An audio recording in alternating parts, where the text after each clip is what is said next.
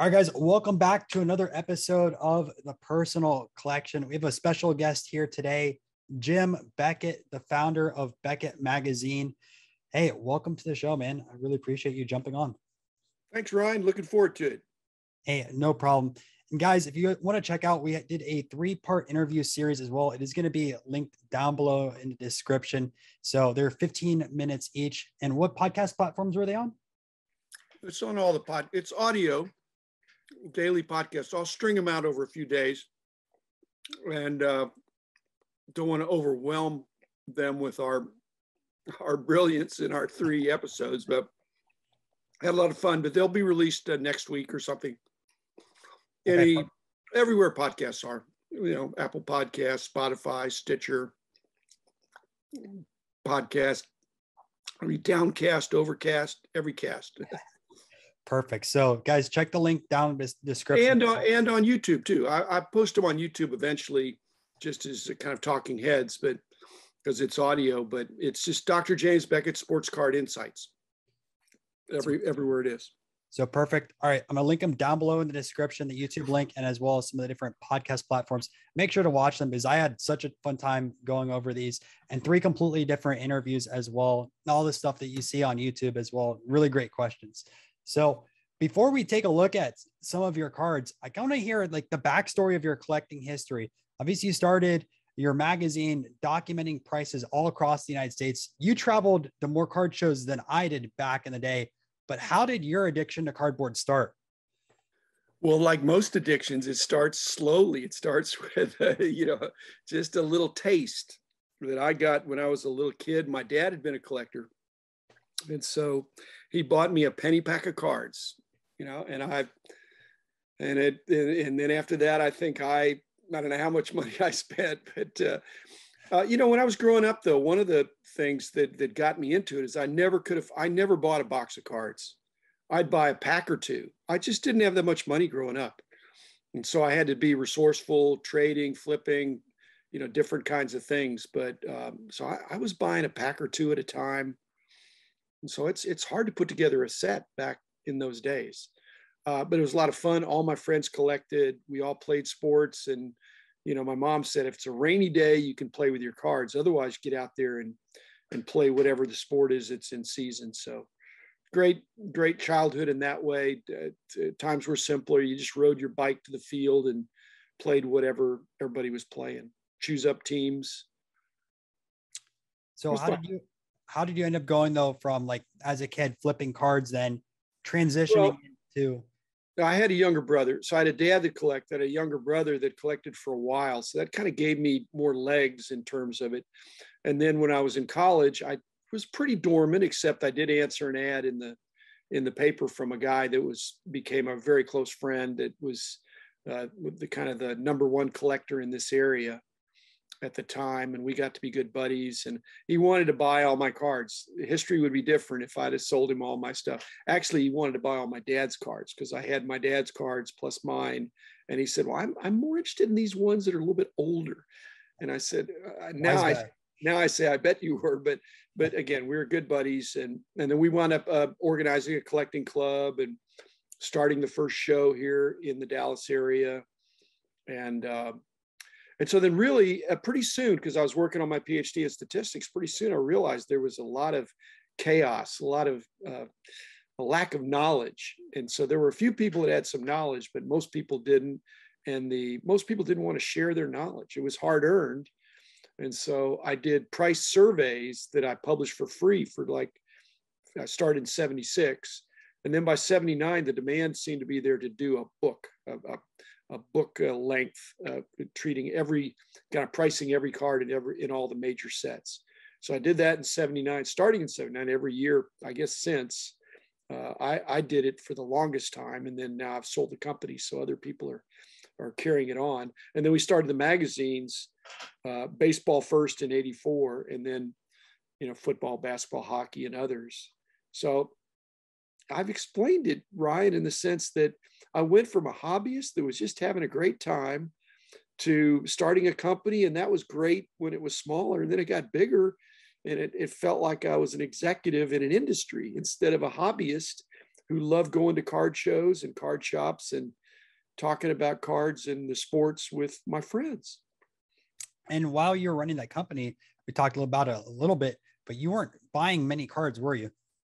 No, we bought Rich and I, when Rich Klein joined me, he was kind of a similar mindset that we were the main. I was the main one, and then he came and did a lot of help on the almanacs and the larger price guides that were trying to be exhaustive. So we would, if we saw something we didn't have, we didn't buy the whole set. We weren't trying to corner the market, but we'd buy a type card, of something, whether it was 19th century, 20th century, whatever.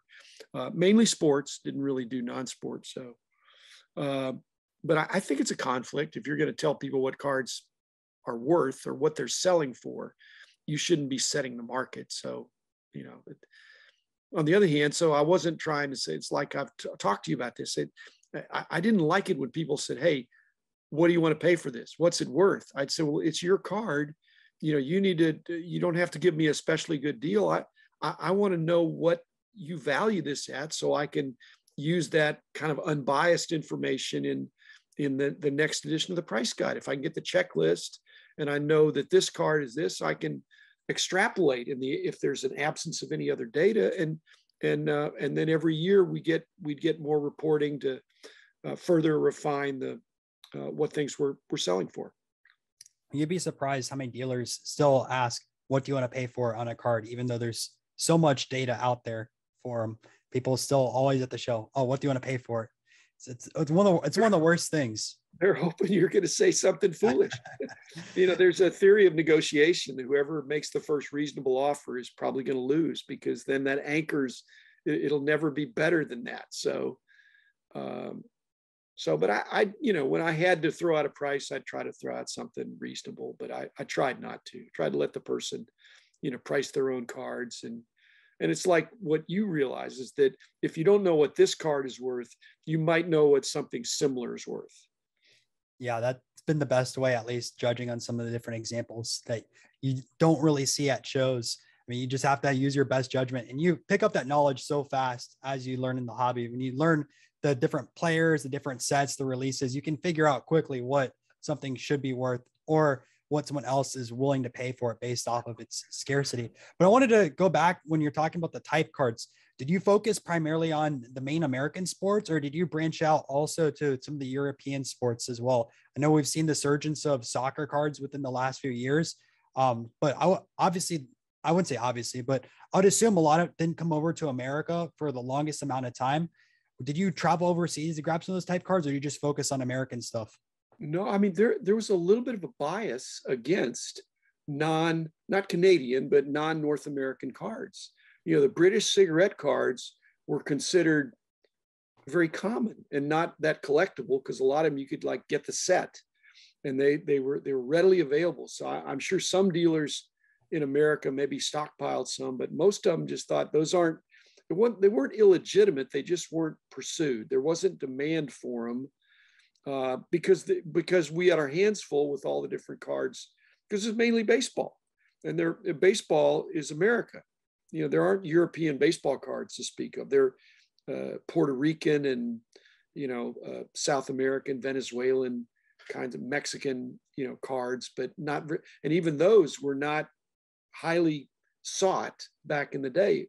People had a want list of the standard sets, and that was a big challenge. Now, as the almanacs grew and we tried to expand the knowledge base, and people were asking about it.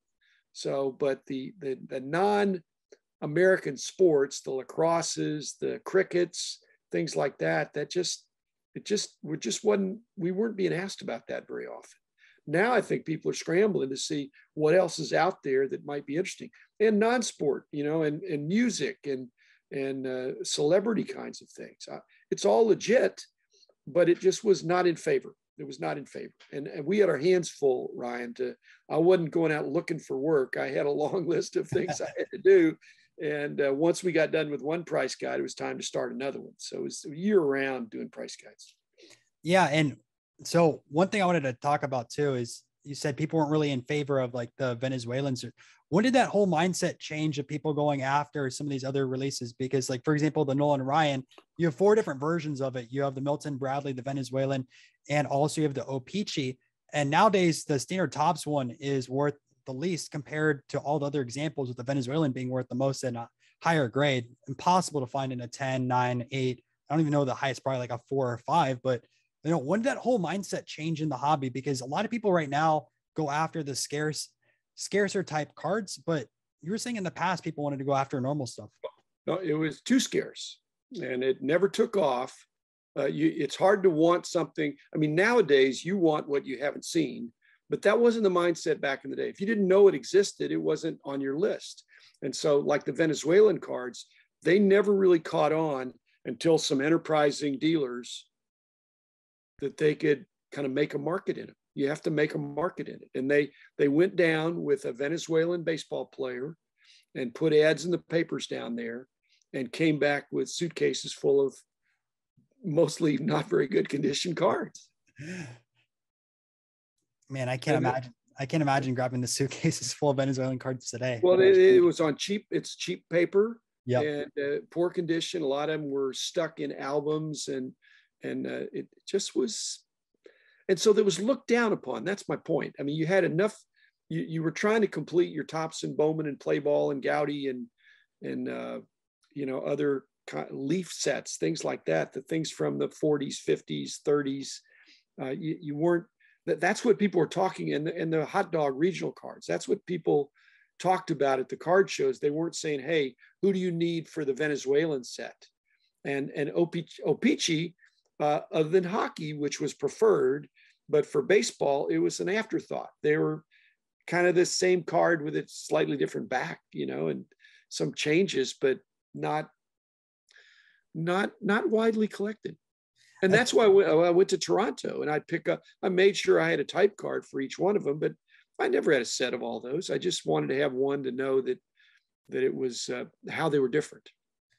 It is interesting though that you were saying the food and beverage cards were still super popular. Now, they were super popular. Were they more expensive than the standard tops cards of the era? It was completely flipped. And one of the reasons it flipped is because it's hard to make a market in something that's too scarce. And then also you can't get the condition hype. You can't, the condition rarity of some of those cards is so outrageous that if somebody new into the industry says, well, this is supposed to be a tough card, but it's only a 5. Well, it's a 5, but it's rarer than a 10 in a tops card. But they didn't think that way. They just thought, again, there's a sweet spot in our industry of if something has to be available, desirable, so that people are going to chase it. And if it's too elusive, like some of these European and early Panini stickers that were stuck, I have some albums, but they're stuck. That's not a great collectible now comparatively, but the stickers were meant to be stuck. And the same thing with Venezuela. A lot of those these other Caribbean kinds of sets, they were cheaper. I think that's the reason why the 52 mantle is as desirable as it is, because even though it was in that last series, it still was a double or triple print. So it has that availability and it's the iconic card. If you think about 50s, 60s baseball and in America, and Mantle was that player for so many people, especially being in New York. I mean, his rookie card's in 51 and it goes against like the philosophy in the hobby where everyone always says the rookie card is the most valuable card. The second card, some people say 25%, other people say 30%, around 40%, depending on what it is, but it's completely flipped for that card. Well, if you were to say that this player has a rookie card and a second year card, and the second year card is double printed, and they're both in a scarce series, that's sort of equivalent. But Topps is more valuable than Bowman just because they were the survivor of the day. But the other thing that happened, Ryan, in response to your earlier question, is that the rise of player collecting. And so Mantle has a huge following. You were talking about Nolan Ryan. palindrome namesake kind of, you know, the situation there is that the regular Topps rookie card is really sort of, it's not plentiful, but it's, you know, it's not a tough card, but the Milton Bradley and is unbelievably tough, but it's not appreciated because it's too tough. And so, but the player collectors are, you know, they're really, really serious. I want to have a complete run. It's that vintage worth of a rainbow or something, just having the different versions. It's the Four Horsemen. And it's funny. There's a subscriber of this channel. He actually lives in Dallas too. He's going after the highest grades of all the Nolan Ryan cards. I think he's down to like 2 or 3. He has 9s and 10s of everything. It's incredible, man. Like the player collectors out there, the depth that they'll go to grab the best of the best and the scarce cards. That's a real dedication. Real expensive too.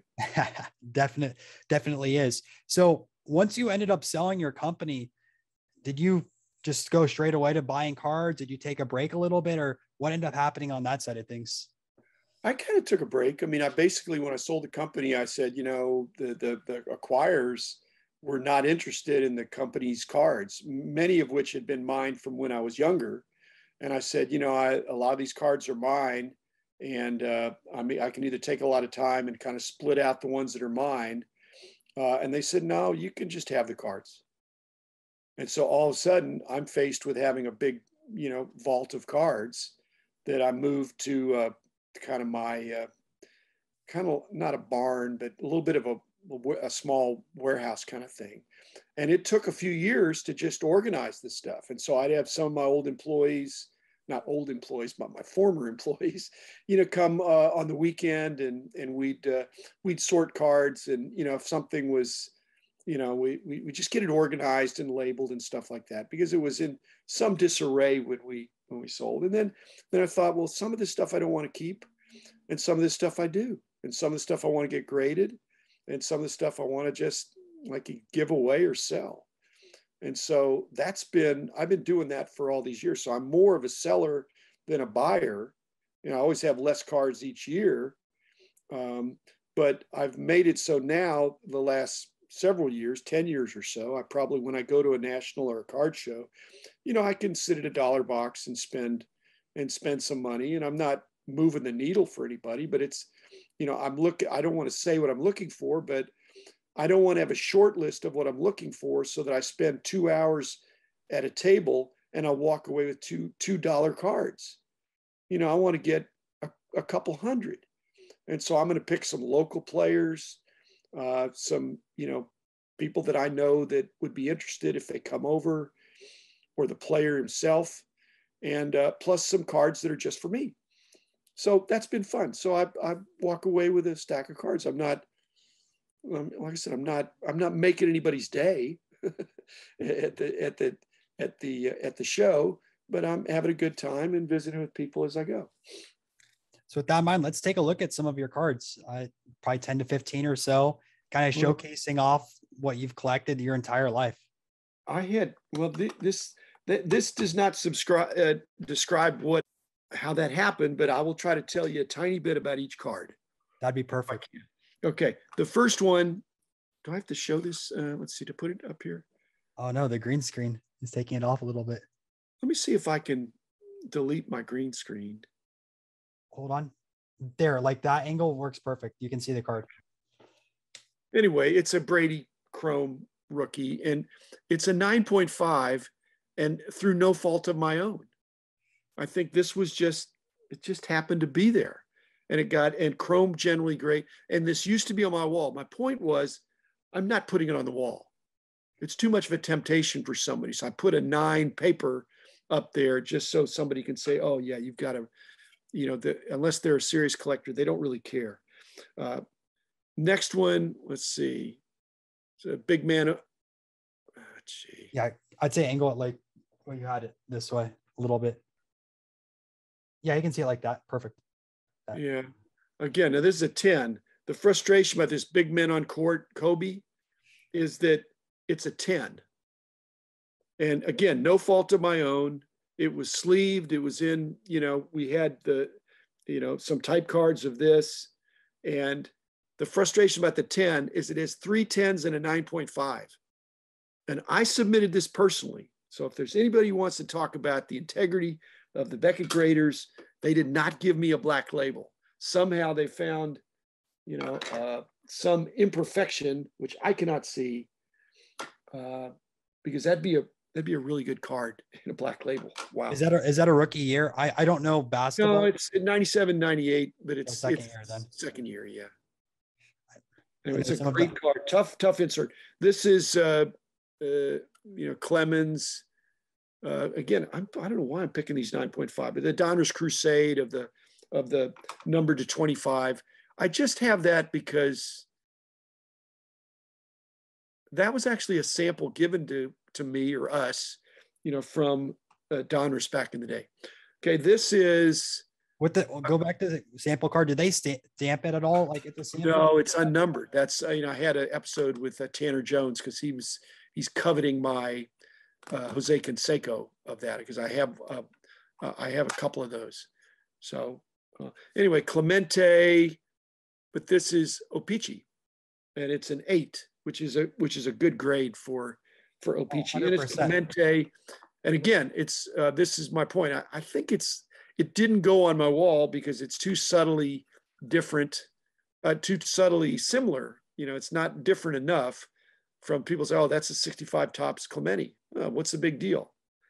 Then they got to take it off, flip it over, and say, oh, it's different. Was that one of those cards that you picked up in the Toronto Expo? I got in Toronto. I got in Toronto probably 30 years ago. And one thing with the Toronto Expo, do you see more like O-Pee-Chee vintage cards than you see Topps, or is it about even split or a lot more Topps? No, there's still a lot of Topps there, but there's more O-Pee-Chee than you'll see in the rest of the United States put together, if you're looking for that.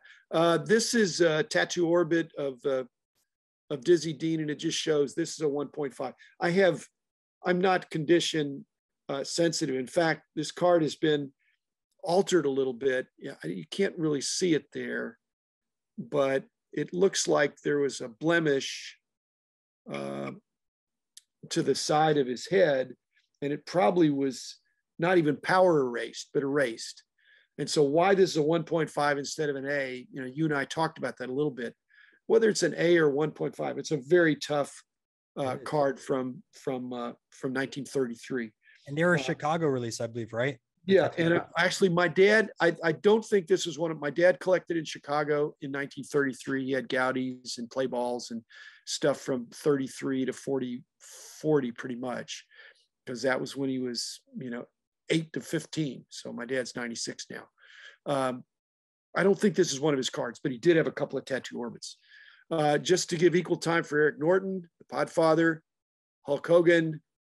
This set I got in probably 1982.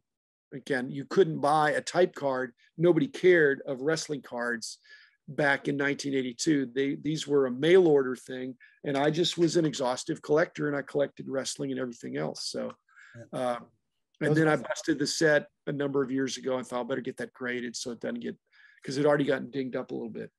Those wrestling cards are tough. There's a guy but I bought it in the back of the magazine. I didn't subscribe to the magazine, but somebody said, hey, you can get these for, I don't know what they were, $5 or something. It was ridiculous. I should have, that wasn't my mindset. My mindset was just to get one, this I got personally, Mickey Mantle autographed.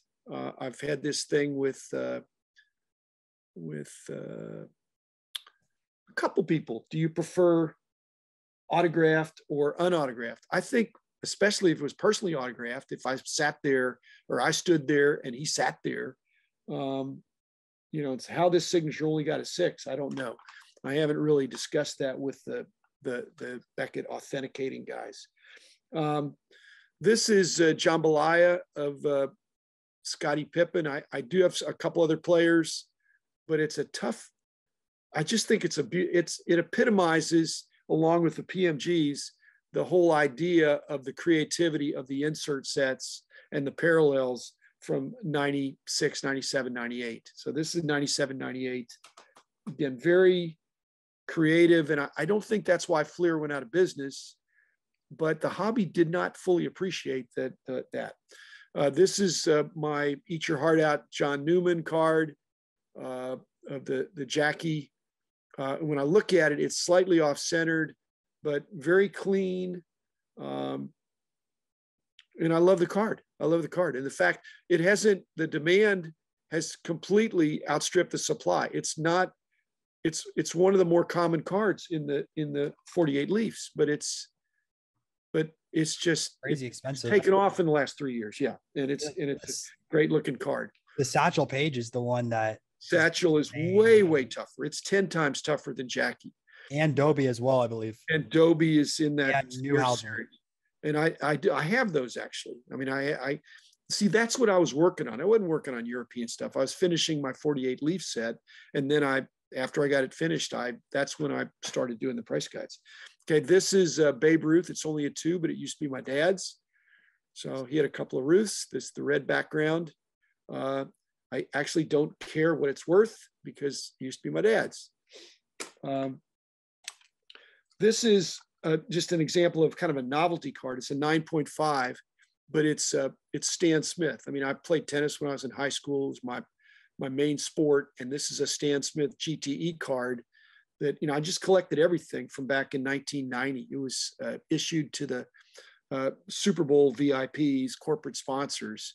But I know Stan Smith now, and I just think it's cool to have something on my wall that I know the player, and he was a Hall of Famer in a different sport, and a nice guy to boot. And then lastly, this not my favorite person, but an iconic athlete, but this is a Tiger Woods. And I wish I could say that I was the one with the idea to have a card grade and an autograph grade, but I wasn't. And so this is, it's 2002. It's autographed, so I kept it for that reason. But I'm not. I think people that love sports and love the players, they need to love the player as a role model for how to be great in that sport.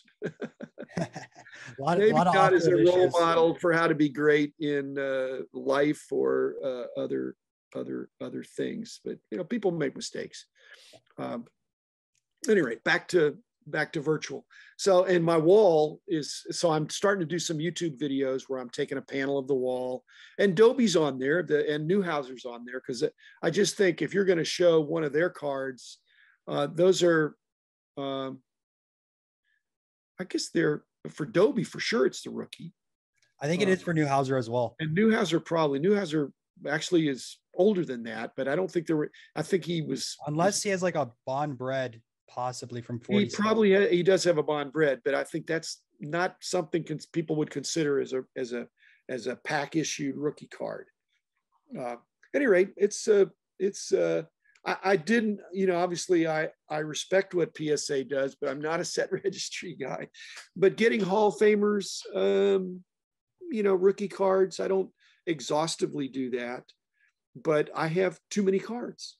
And so when I'm doing my wall, I'm trying to picture one of each guy, alphabetized of all the sports, and it's pretty much all sports, and just to show kind of a history of the hobby and a kind of an example of some of the cards. So I try not to have too many cards from the same set. So it's not just geared up for advanced collectors. And many of them are autographed, some of which I got in person, but most of which I probably got through trades but then I had to get them authenticated. So I've had to get authenticated my own autograph. I heard about that. Not right. Something not right about that. Something not right. I had to pay the fee. You're like, just give it to me already. I already know it's authentic. I didn't forge my own signature. Yeah. At any rate, the other problem I have is I have a lot of really fun cards, but it's like when I'm waiting for a submission to get back from BGS of a whole bunch of cards, and when I get them, I'm gonna have to, like Mike Moynihan, I'm gonna have to redo the wall. It's like he's got to empty the beast and reload. Well, I'm gonna have that same situation. So there'll be some, and so I've got some really cool stuff in there that I'll gradually show. But it's hard to just limit it to 12. So these were on top of my desk. And a couple of them were on the wall that I just peeled off, like the Jackie. So is it one wall then with all the cards, and what No, is it? there's a thousand, more than 1,000 cards. So this is one tenth of it, one Okay. 15th of it. So All it right. goes all the way around. It's panoramic. It's all around this big giant room. Oh, that's so cool. And then you have boxes And if I behind. do my content creator dinner, which you came to the one I had, that was at the show, but before that, I was, before I was doing podcasts, I did one when I was doing podcasts, but I'd have a dinner over here in my back house where I have a kind of a boardroom and my card cave. And so the guys came back and could see. So you get an idea of it. So if you're in town for one of those and we do that, it's been a lot of fun. But like I said, it's not geared just for advanced collectors because it's new and old. It's not just baseball. I've had people that said, "What is wrestling doing on there?" And then I've had other people say, "Forget about all this stuff. Let me just where's the rest of your wrestling stuff?" Now I see wrestling, I see boxing, baseball, I'm football. trying to get, I don't think I've got cricket. I may have one lacrosse and one cricket just to have it, but I need some help on that. I'm not, tiny bit of soccer. I really was pretty eclectic, but it was mainly stuff I was doing price guides of. So I would have a type of the card. And so it's, what you were saying about it, it's not easy to get up to speed unless you know your lane. And Yeah. if you know your lane, then you can concentrate on getting up to speed in your lane. But if you don't narrow it to some lane, you're gonna, I don't know that you'd be miserable, but it's pretty impossible. It's pretty overwhelming. If you think I'm gonna do all sports, all eras, all brands, all types, all sizes. So It's tough. Well, I know we talked about in your podcast, it's how the hobby has changed quite a bit. I mean, without the internet or without all these guides that people are posting online or videos or podcasts, I mean, imagine how many sets that people find out from just watching a YouTube video, whether it's a card show vlog or someone's submission that they got from a grading company and they open it up and like, I didn't know that card existed or didn't know about that player or the history behind the player. And we're in an era where there's so much information out there that people can learn about.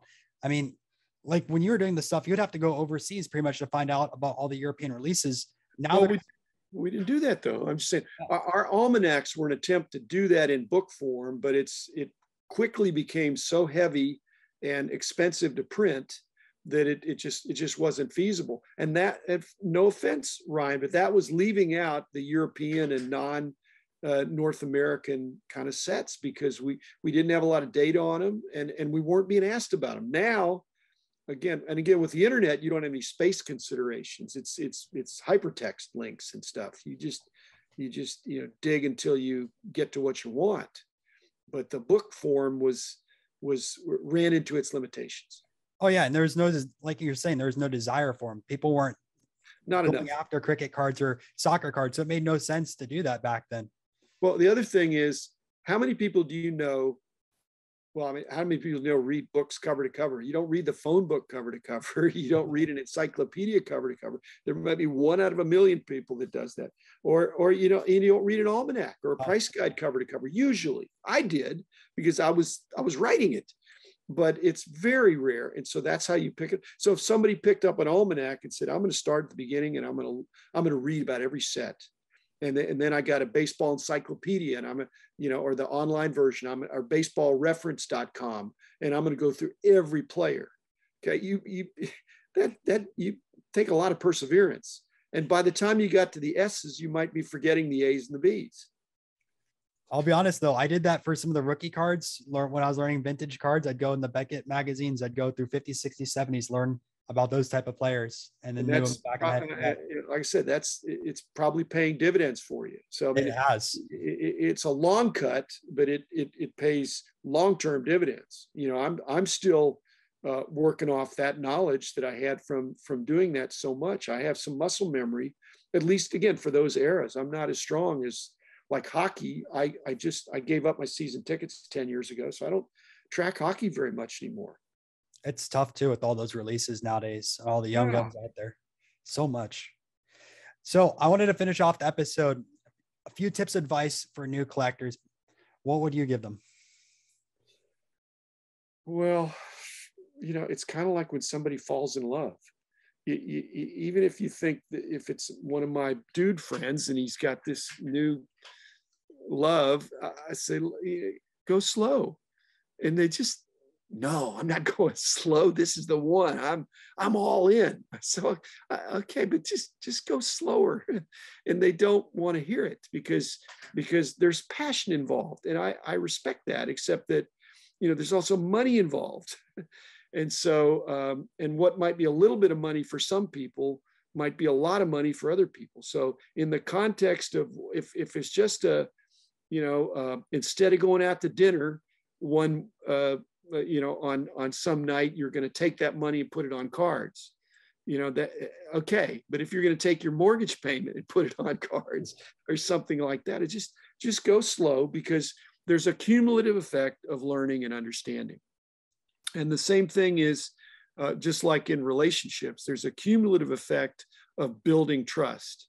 You didn't just jump out and have a following. You built a following, you built trust.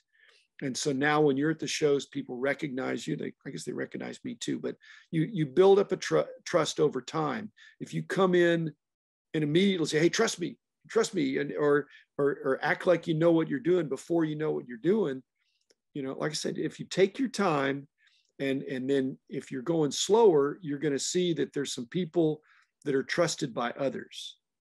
And you know who those are now. And I know who those are. But and then you say, well, you know what, if I've got a question about a certain person or a certain card, here's somebody that'll shoot straight with me. And so, but if you're rushing into it, you're just thinking, hey, I got this. And if you're making $10 mistakes or maybe $100 mistakes, that's different than making $1,000 mistakes and 10,000. People get caught up in the bandwagon, and sometimes the music stops. There's corrections. If the other advice is for everybody to think, regardless of what you read, not a bull market, not a bear market, it's a mixed market. Some things go up, some things go down. Most people think this is going to go up. Most people think this is not. Most people are usually right, but nobody is always right. And so if you just go slow and realize it's a mixed market, some things might go up. They might go down, then up. They might go up, then down. And we've seen that in the last 2 years. You've seen it with your own eyes. It's been in fact, crazy, you can see it during the course of a weekend. You can see it across you can know when it's a good card show or a bad card show when you see the people bring out the duffel bags of $10,000 and throw it at a table and say, I'll buy this type of stuff. I think that was like the biggest shocker for me between going to like flea market and mall shows and going to some of the bigger shows. Like, I think it was at Dallas. I saw someone drop like $50,000 in cash on a table to buy some cards and wax. And I was like, oh my God, did that happen at a card show? No, I thought the guy refused the deal. Oh, he refused it? Yeah. Oh, I know the guy. The guy's a good friend of mine that was going to sell the cards. And it's not that he got cold feet. He just said, I've decided not to sell. And the guy dumps the duffel. That's what it was, man. Because I remember just walking by and I saw all that cash on the table. I was like, there's no way this is happening at a show. I mean, I didn't see that happen at the National in 19. I'm sure that there's stuff that happened behind the scenes or stuff that was going on, but I didn't see it with my own eyes at the time. But when going to Dallas and seeing that, I was like, I can't believe it. Well, this is your show, not my show. But I just would, if it was my show, I'd be saying, kids, don't try this at home. I mean, it's not good to walk around with a lot of cash. And even the banks get suspicious when you're trying to take out more than $10,000. And the airlines do too, man. And the airlines too. I don't want to check that bag, but it's going to go through the metal detector. And if it's bricks of hundreds, oh my goodness. So on the other hand, if it's a $50,000 deal, what are you going to do? Venmo? Are you going to do some other kind of I don't even know, because I have not even dealt anywhere. I know, and even cash, you watch these TV movies that are where people get duped. It's fake counterfeits. The top bills are real, and that would scare me, man. That would scare me. Hey, well, thanks again, man, for jumping on the show. This was a ton of fun. Yeah, guys, make sure to check out Beckett's YouTube channel. It's going to be linked down below, and also some of the podcasts. Had a ton of fun. Catch you guys in the next episode. Me too. Thanks, Ryan. No problem.